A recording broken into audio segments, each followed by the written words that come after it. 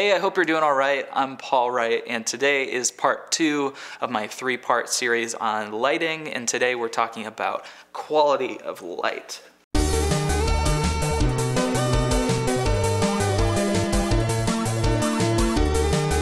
Okay, so what do I mean by quality of light? Duh, I mean the quality of the light. No, see, it's not quite that easy. Think about a room that's lit by fluorescent lights overhead. Maybe it's in a school or in a, maybe the library. And do you ever feel like, if you're eating food in one of those spaces, your food doesn't look quite as appetizing? Or if you're looking at someone, their skin might look a little bit odd. That's a good example of low quality light, as opposed to the best quality light, which is natural sunlight. But if you're old enough to remember when all screw light bulbs were incandescent, those light bulbs that got super hot, they burnt out pretty easily. They would break because they were glass, and they tended to be warmer in color temperature. Incandescent lamps kind of were more yellow or amber than they were white. For all you super geeks out there, incandescent tungsten is rated at 3200 Kelvin, as opposed to natural daylight, which is about 5600 Kelvin. But anyways, those old school lamps did a much better job of reproducing color. So your food would look a lot more appealing, people's skin would look natural,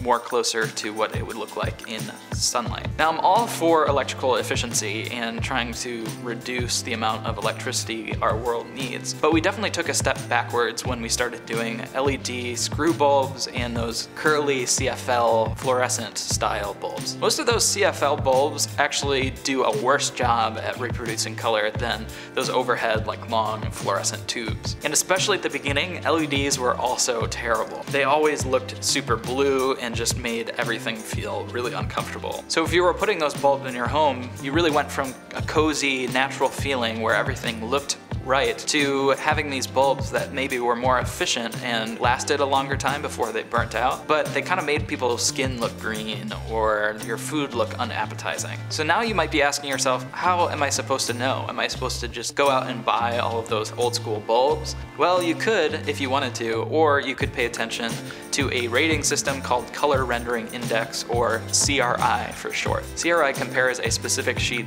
of specific color swatches, and it compares that to what it knows that color is supposed to be and what it looks like under that light and how close it gets to that. So sunlight has a perfect 100 CRI. That's the highest that you can get. If you go out to the hardware store today looking for fluorescent tubes that have a decent CRI rating, you'll probably find that most of them, if they're even listed on the package, show as less than 80. Now don't get me wrong, 80 is better than some other sources, but saying that it's less than 80 is kind of misleading because that's a lot of values that it could possibly be. It's not necessarily actually close to 80. But a lot of consumer bulbs that are available locally actually do get up higher than that. Just a few months ago, I bought some CRI brand LED bulbs, and that was rated at 95. Now that's pretty good, but I did notice when I was actually shooting video and when I installed them in lights here in the studio, it did make things look a little bit odd. And here's where the CRI system really breaks down. Because it's a sheet of swatches, the actual CRI value is an average of all of those swatches and how close they are to being accurate. And that is a big problem because maybe your greens and blues are really accurate and that kind of brings the average up, but your reds are really low, and that means that your skin tones are not going to look right. If you're shooting video under a light that has a very low value in the red swatch, you're gonna make people look very sickly, and there's not a whole lot of fixing you can do in post to make their skin look right, and really you should think about doing this right from the get-go and get that right. A lot of professional video lights will list the R value separate from the CRI. So the R value is the red value, and that is what you want to be super accurate for natural looking skin tones, no matter the level of skin tone, if you have someone who has lighter skin like me or darker skin. So this light above me has a high CRI rating.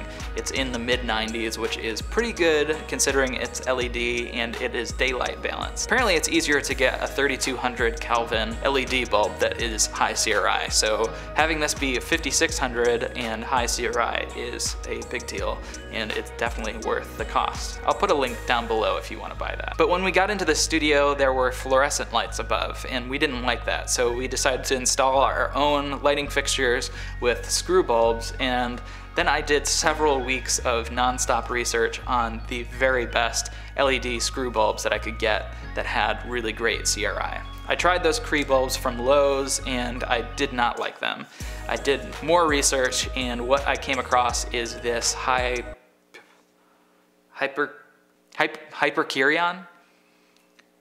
I'm not sure how you say that, but these bulbs I got on Amazon, they're affordable. I bought a pack of 6 and it didn't break the bank. And they're rated at 92 CRI, which isn't as high as, you know, this professional video light. But when you have high CRI LEDs, they tend to burn out a little bit quicker than lower CRI. So I'm trading off a little bit of CRI for longer lamp life, but also these are more for just general use. So if I have a client here in the office that I'm meeting with, I don't want their skin to look sickly to me when I'm meeting with them. So I highly recommend these bulbs. I mean, you can outfit your house with them, you can outfit your office, and you'll find that because this has a higher CRI value than your average light bulb that you can get, you can actually go around just shooting video, and especially your skin tones in particular are gonna look a lot more natural than your average light bulb. So if you wanna get some of these for yourself, I'll link to Amazon below in the description. They are rated at 4000 Kelvin, so they're a little bit cooler than your tungsten bulbs, but they're not quite as white as daylight bulbs, so they're really good for just general use. Up until I found out about these high CRI bulbs, my go-to were these GE Reveal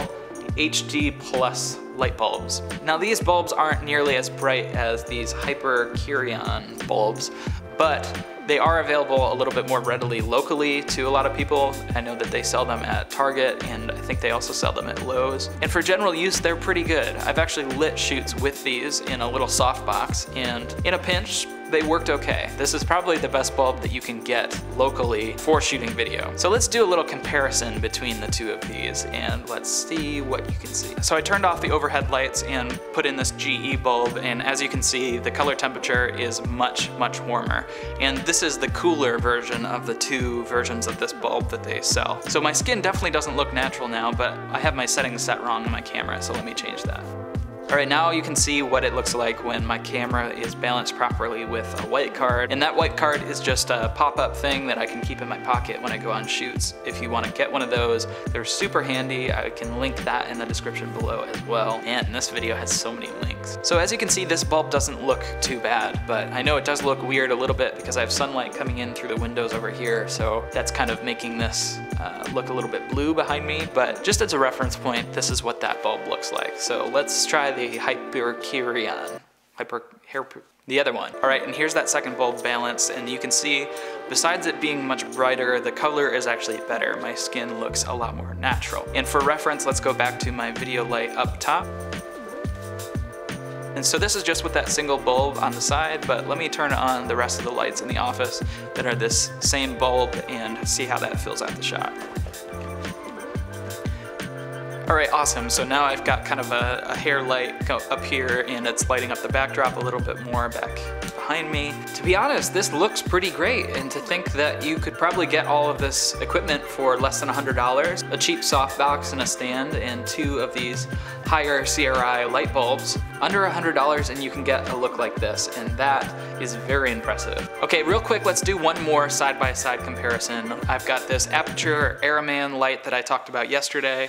It's the AL-H198. It's high CRI, it's great, it's affordable.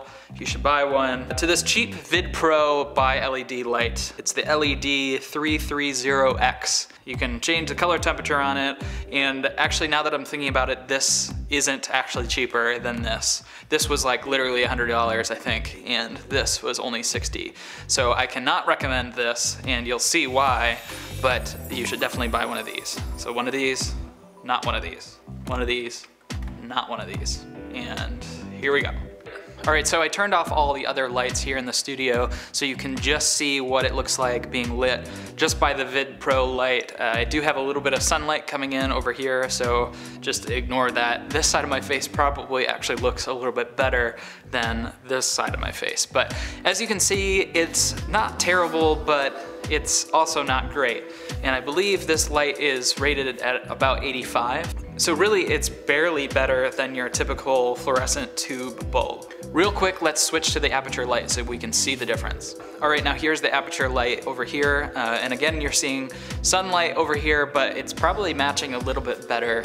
Although it's darker and I've got no separation, no hair light back here, you can kind of see that the skin looks a little bit more natural. You know, this looks like it should. It's definitely not completely perfect, but when you see it next to the footage from the VidPro light, you'll see exactly what I mean. So let's see that VidPro light again. And here's the VidPro light again, and here's the aperture again. So I hope you're seeing that overall difference in the color. There's slight color temperature differences between all the lights I'm comparing, but even so, I'm using the same way to calibrate each one, that white card, and so it should be consistent each time. All right, let's switch back to my main setup, the diffuse light up top. All right, and we're back, and I hope that you've been able to see the differences, but if you've had trouble distinguishing, just know that YouTube puts an extra compression on all of our videos, and so it might not be as apparent as it would be in person if you were here, and just know that you would definitely be able to pick up on it right away. So that's it for part 2 of my 3-part series on lighting. Part 3 is coming tomorrow, and you can subscribe to the channel to make sure you don't miss it. And if you liked this video, please hit the thumbs up. If you're confused or you want to know more about something covered in this video or just for video production in general, you can leave that in the comment section below. I would love to cover that in the future. If you disliked it, let me know exactly what you disliked and maybe I can fix it, or maybe I'll just totally ignore you. I don't know. And I think that's it. So I will see you tomorrow.